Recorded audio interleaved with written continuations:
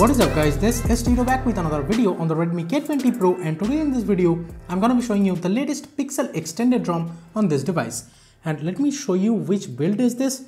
As you can see from here, this is the Pixel extended Android 11 based ROM, and this is the 20th January 2021 build, the latest one as of right now.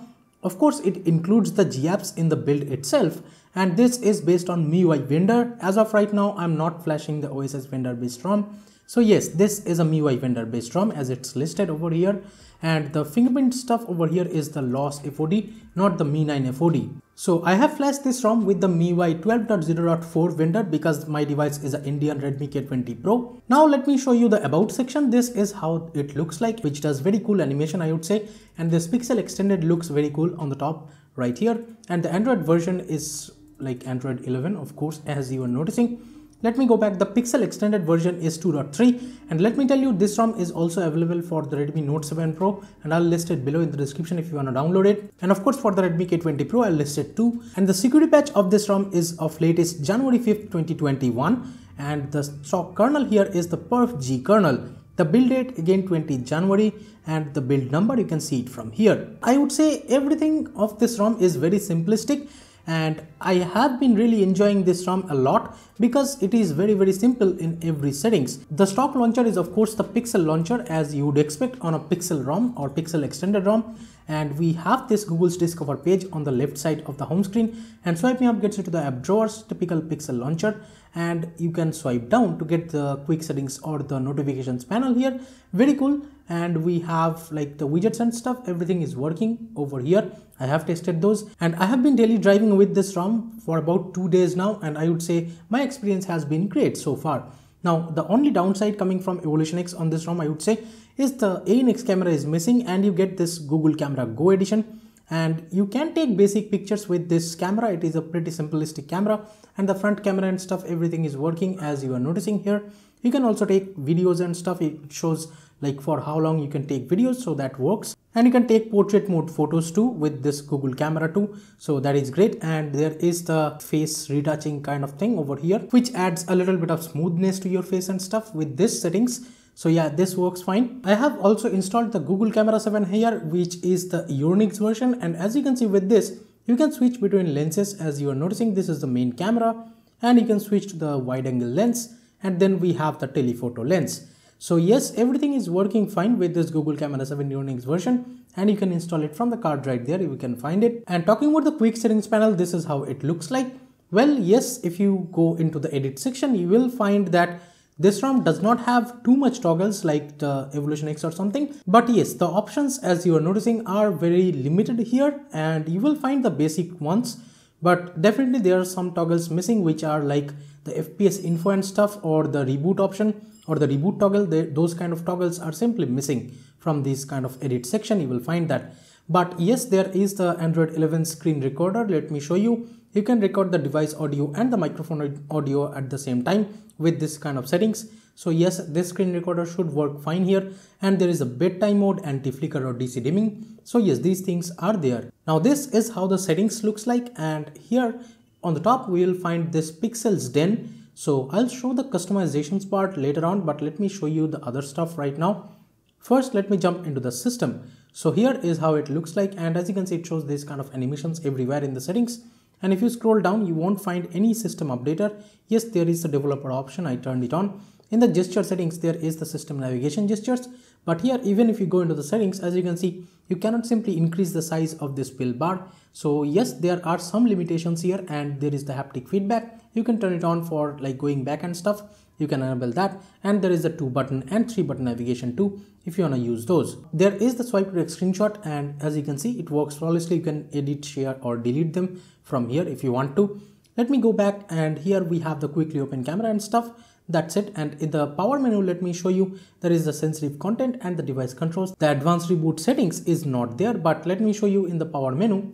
As you can see, there is the restart option. So if you tap on it, there is the directly rebooting option to system or recovery, and if you tap on the 3 dots, there is the like directly rebooting option to bootloader or just a hot reboot. So yes, advanced reboot is there actually. Now in the pop-up camera settings, in the sounds, you will find the Star Wars sounds too. This is the sound which makes like whenever you are opening or using the front camera. So yes, you can use these kind of sounds if you want to. And the stock keyboard over here is Gboard or Google Keyboard. Now I'm using a GeoSIM here, and as you can see we have this Wi-Fi calling option and that is enabled. And that is the reason why there is the VoLTE icon, and right there you will see the VO Wi-Fi icon. So yes, VO Wi-Fi or VoLTE both are working fine. Let me show you. As you can see, this is how the stock InCall UI looks like, and there it says Wi-Fi call. And as you can see, it works flawlessly, no issues with that. So VoLTE calling and Wi-Fi calling both are working fine here. But again, in the stock dialer, there is no call recording option. Now let's jump into this Pixels Den, and here you will find some limited customizations. But yes, for a normal user, I would say these are plenty. There is a vibrate on connect, call waiting and disconnect. So in-call vibration stuff, and we have the notification sound if active. And then if you go into this lock screen, here we'll find the lock screen double tap to sleep, and that works fine. Lock screen charging info also shows up on the lock screen, no problems with that.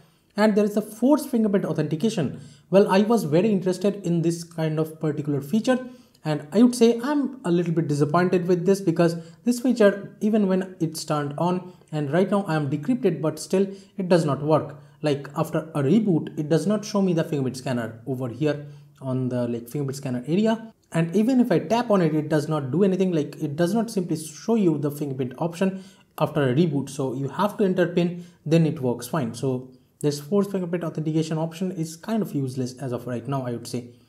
And in the fingerprint icons, as you can see, there are a plethora of icons that you will find, and you will notice the normal stuff, like up to these ones, they are pretty similar to other ROMs. But if you scroll down, as you can see, they are pretty cool, like Spider-Man, this kind of hacker, and then Iron Man stuff over here, and then Captain America logo and stuff. Everything is there, these cartoon kind of logo, and they look pretty cool in the lock screen. I will show you the lock screen stuff later on. But here, as you can see, there is also this fingerprint pressed icon, so that is cool. And if you scroll down, there is also this FOD animation, and here you can change these animations to up to like a lot of options as you find it on Evolution X or any other ROM. As you can see, plethora of options are there. If you are noticing, the Cyberpunk 2077 is still there, and I am using it, it works fine. Now in the status bar section, we have the VoLTE icon, and there is the VO only icon or other VoLTE icons. You can choose from these many plethora of VoLTE icons that you will find. Then we have the VO Wi-Fi icon. I have this icon enabled, and if you open this VO Wi-Fi icon style, as you can see, you can choose from these many VO Wi-Fi icons. So yes, you can customize the VoLTE icons as well as the VO Wi-Fi icons. That is really great. And we have the show notification count, and if you scroll down, we have the status bar double tap to sleep. That works fine. One thing I'm really missing, that whenever I'm plugging in a headset, it does not show me a headset icon over here. And in the settings and in the customizations, there is no option to actually get the status bar icons over here. Like I'm in this Pixels Den, and as you can see, there is no option to actually change the status bar icons, like the Wi-Fi, Bluetooth, etc. icons, which you can disable, and the headset icon too like stays there. That is simply not here. And we have the vibrate on toggle touch, the quick setting toggles. You can enable it if you like it. And in the hardware settings, we have this enable advanced restart. So yes, you can enable advanced restart from here, not in the system. And we have the screen of power button torch, that works fine, and playback control. Then we have this volume panel style changing option. By default, the volume panel looks like this, as you are noticing, and you can choose it to compact or something if you want to, as you can see, and you can choose it to tiled option. This is how it will look in tiled option, and the audio style is also there. And okay, so the audio style is coming up over here. All right, so right now it has switched. As you can see, you can increase or decrease the volume from here too. So this looks really cool. It comes on the top. So yes, I like this. Now in the battery settings, this is how it looks like. And if you want to see the full battery usage, you can just tap here and you will see the full battery usage from here. And there is the optimized profile. As you can see, you can choose per app optimization. Then we have battery saver, adaptive battery, then battery percentage, and then turn on while charging and stuff option is there. And we have this full charge last about how much, like, or how long. And then we have the screen on time. So I would say in terms of screen on time, this ROM really surprised me. You can definitely get 7 to 8 hours of screen on time easily with this ROM without any issues. That should be fine. And 18-watt fast charging also working fine here. Now let me show you the display settings quickly. Here we have this brightness level, dark theme, and there is the night light. If you can turn it on and schedule it if you want to. Then inside styles and wallpapers, there are some wallpapers over here, and you can get like the live wallpapers too, no issues, because this is the like Google's wallpaper app. In the styles section, you can go to custom and choose any kind of custom fonts and icons. Then you will get a lot of accent colors. As you are noticing, plethora of accent colors are here, and you can choose from here. Then from grid, you will find up to like 4x4 option. Let me go back, and if you scroll down, the colors are set to boosted by default. Then if you scroll down again, we have this lock screen option, and here we will find the always show time and info. This is the always on display, of course. Double tap to wake is working fine, and enable blurs, I have enabled that. Pocket detection, I have enabled that too, and working fine. Then there is the anti-flicker or the DC dimming mode, and there we have the accent color picker, and from here you can choose any preset over here, and you can see how long or how much customizations are there for the accent colors. And even there is the Evolution X blue, Evolution X red, Oxygen OS 11 kind of thing.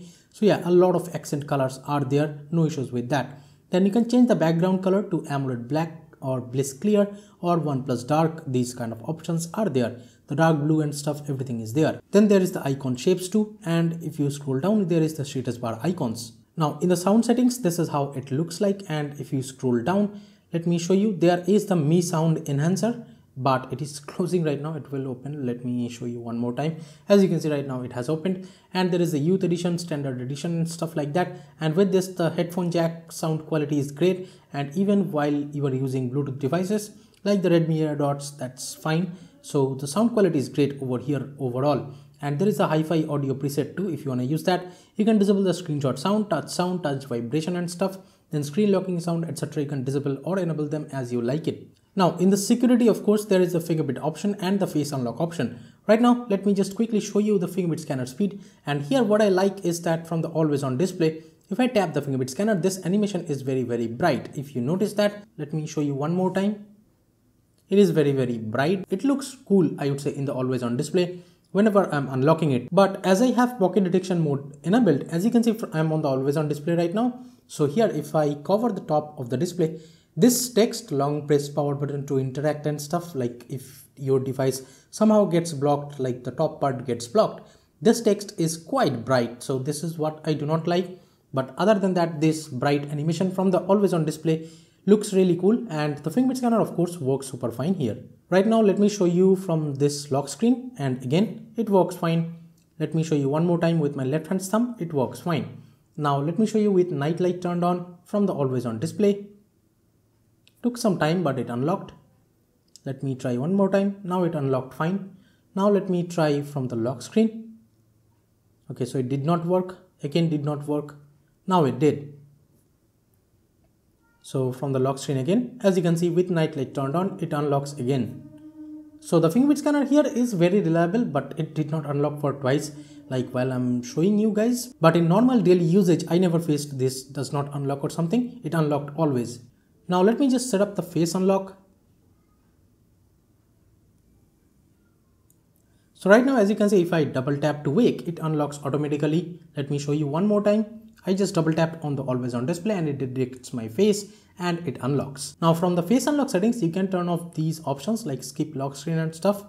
So yes, if I disable that, so still it like pops out the front camera and unlocks. Okay, so it freezes the screen over here. So if you swipe up, then only it will be redirected to the home screen. But yes, why would you turn it off? It's just like a swipe away.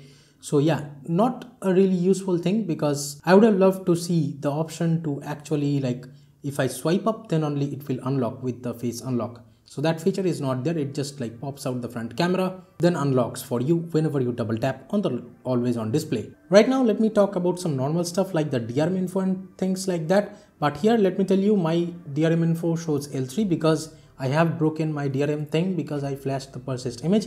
But it will be showing L1 right out of the box for you if you have not broken it. And banking apps like Google Pay should be working fine right out of the box here, because this safety net test simply passes right out of the box here. So any banking apps is not a problem in this ROM, even if you don't flash Magisk. Now the wallpaper I'm using here is from this Wallpy app. You can get it from the description down below, so do not worry about that. Now talking about the daily driving performance, let me open a couple of apps and show you by opening them, and like the app open speed and the RAM management you can see from here. Let's open Twitter, Play Store, YouTube, Now let's open Instagram. Now let's open Google Home. And now let's open some other apps like Flipkart. What else should I open? Okay, the safety net and stuff is already open. So right now, let me open all these apps from memory. Really sorry because of the background noise. Let's open YouTube, still in memory. Files, still in memory. And Instagram, still in memory. And Google Home, yes, it is still in memory. Now let's open Flipkart. As you can see, it is in memory too. So every app stays in memory. No issues so far I have had with the memory management here. And here are the end-to-end Geekbench score of this ROM. Hey Google. As you can see, it shows up the Google Assistant whenever you say that keyword. And let me show you one more time. Hey Google. As you can see again, Google Assistant with the voice search is actually working fine without any issues. So that's been it guys about the Pixel Extended ROM. I am really liking it and I'm enjoying this ROM. If you want to flash it, you can watch it from the card right there. And give this video a thumbs up if you liked it. Subscribe to the channel down there if you have not yet. Please share this video with your friends if they have a K20 Pro and if they want to rock a Pixel ROM on their device. This is Tito from K20 signing off for today and I'll be catching you guys in the next one.